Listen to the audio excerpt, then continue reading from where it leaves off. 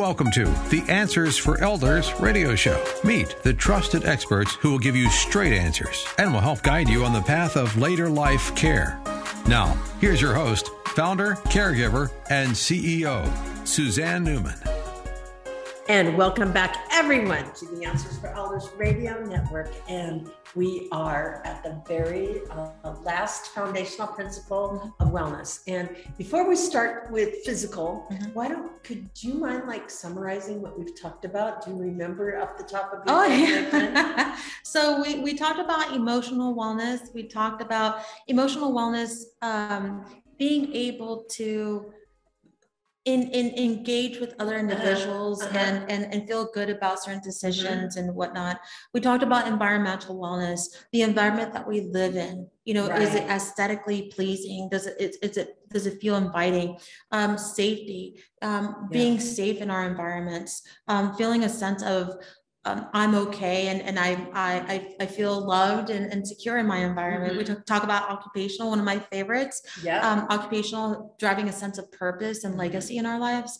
Spiritual wellness as well, being connected to a higher power and a higher belief system. Intellectual wellness, we just talked about intellectual wellness and using our muscles. You're amazing, you remember all these. Intellectual. We also talked about social wellness and all the key principles of the eight dimensions and relationships as well. And now, but not least, it's physical wellness. Eating right. Walking, movement, all of those things. So balance. Using our core. So physical wellness, thank you for mentioning eating right, because physical wellness is more than just, lifting weights and doing exercise. Right away. So many seniors that live alone right now, they're not eating right because they don't have the ability to cook or shop or do the things that would contribute to a good quality of life. Correct. And so, oftentimes they're just eating junk or TV dinners, fast foods, lots of leftovers, which I'm not a fan of myself necessarily, because I honestly forget them and then they get freezer burn. But absolutely, when we look at the dining experience itself, are we eating right? Are we eating the right things? Is it low in sodium? Is it diverse? We had short braised beef tips yesterday. Oh my God, they were so good. You should have been here, Suzanne. They were delicious. They were the best. She just called me. I know. And I have another. We had Cassidy, who was here. She was doing a training for our staff members. She's on a Mediterranean diet, but because we have such a diverse menu, just like you would find in a restaurant, she probably was easily able to find whatever she needed. Exactly. Yeah. And so again, we go back to love me is to know me. We learn what some of our dietary restraints are in some of our residents. Some of our residents unfortunately have diabetes or different diets. Maybe it's a puree diet, maybe it's a limitation in certain things. Maybe it is following a keto diet or a Mediterranean diet, or it's also gluten-free. I was gluten-free sadly for a short while, but yeah, it's being able to accommodate these certain diets to keep our residents physically healthy and for a long period of time. And physical wellness, of course, if you don't eat the right proteins, right, you can exercise, you're not going to feel good. No. And so making sure that our residents are eating a well-balanced diet so that they continue to physically do well in their lives throughout the entire, course of them living in our communities or elsewhere. And it's so important that you say that, because I know when I was taking care of my mom, she had, COPD. And because she had COPD from the years, she actually would get too winded and she didn't have the strength really to walk very far. So she was in a wheelchair.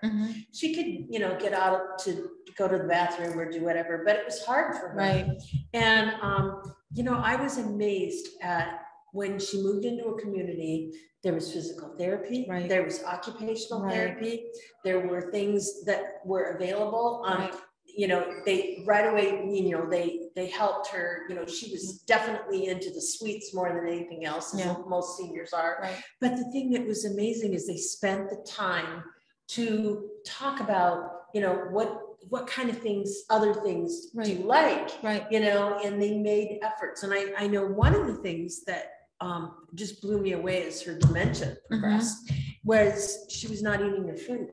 And I couldn't understand. And finally I had a care conference and I said, well, what does mom get with every meal? You know, I just trying to figure out what's not, you know what they were missing? And she didn't know how to speak about it. She was a milk drinker. Interesting. She loved a glass of milk with every meal. And would you believe once we did that and integrated that, she started eating her dinner. Wow. Isn't that crazy? It's the little things, but it's the little things. But to her, that was that, you know, that milk was the grounding of making sure that she would eat the rest of her meal. Now I'm not a milk drinker, so I don't really care, but a lot of people, that's their thing. It's a trigger. And so again, when we find out these triggers in our residents' lives, we can help improve their lives and their livelihood as well. And you guys have a wellness, physical wellness type program. Correct. So tell me a little bit about those. So we do partner up with physical therapy. We have Genesis here on site. And so physical, occupational and speech therapy is available to all of our residents who need it. That is something that that's a third-party vendor that we provide here on site. We also work with different home health agencies as needed for additional support. And of course, we have our own exercise programs here on site. Yesterday we did yoga. Nice. So we were doing chair yoga, and we also have strength and balance. There's so many things that are great about that, and there's so many programs that seniors can tap into, whether they're in the community. There's also stuff online that you can tap into and learn, you know, chair aerobics and things like that. I've seen YouTube series that people actually can watch. That's really cool. Well, absolutely. We found such an importance of physical wellness that we have an actual, Kathleen is our fitness instructor on site here at Silver Lake of Everett. Kathleen is wonderful. And she actually does all of our fitness classes here for all of our residents, because physical wellness is so important to keeping our residents. The key word here is independent. I feel that a lot of our seniors are so afraid of losing their independence. But again, going back to that age-old saying, if you don't use it, you lose it. And so when you're not exercising your brain, when you're not exercising your muscles, some of our residents have said, you know, it's too far for me to walk some of the hallways. Well, I'm like, but that's what's keeping you engaged, that's active. I ran into Marie yesterday, and again, I'm living here on site, and she was walking. She actually walks almost a mile inside our community. So she goes from one hallway to the other, and she's adorable. And so one of the things that she said, she goes, I have to do this for my independence. I have to keep going. And the luxury of being able to walk indoors and, you know, the safety of her own home.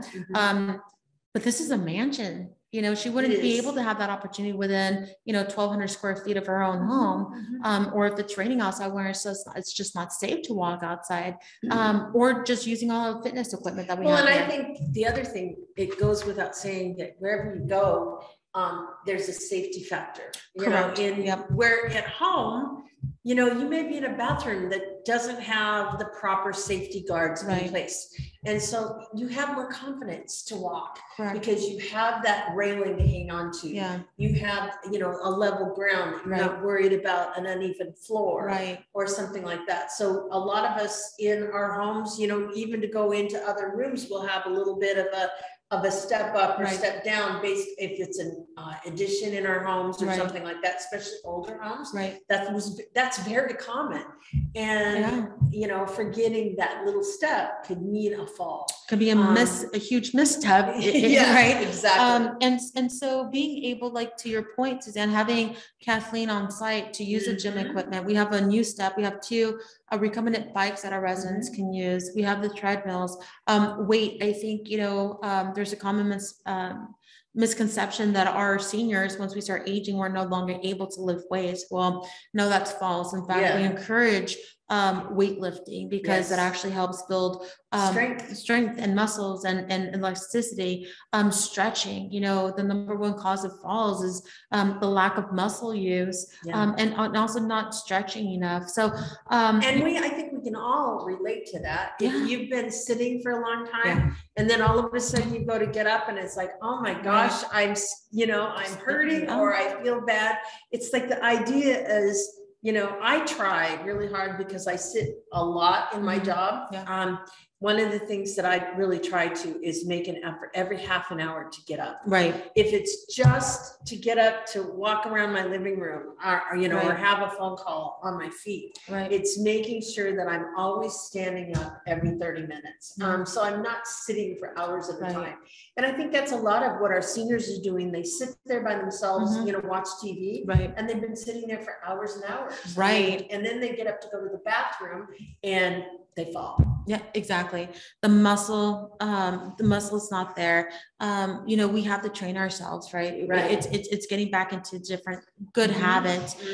So physical wellness is important, again, just for every single day use, for enhancing independence, flexibility, being able to participate in all the amazing programs that we have as well. So, and again, we have our instructors on site. We have physical therapy on site.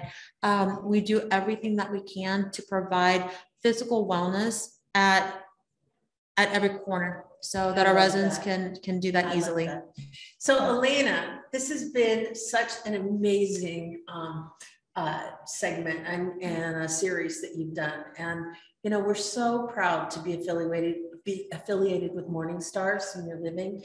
And to those of you that are interested, please go to Answers for Elders. There's a little badge right there on our site, on our homepage, that you can go right to the website and see all the different types of communities that may be in your area. And in the meantime, there's a number to call, etc. And Elena, I'm so glad you were with us today. Thank you so much. And to all the listeners, thank you.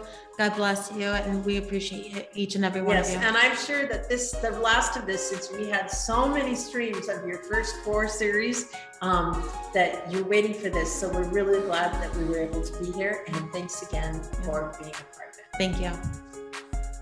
We at Answers for Elders thank you for listening. Did you know that you can discover hundreds of podcasts in our library on senior care? So visit our website and discover our decision guides that will help you also navigate decision making. Find us at answersforelders.com.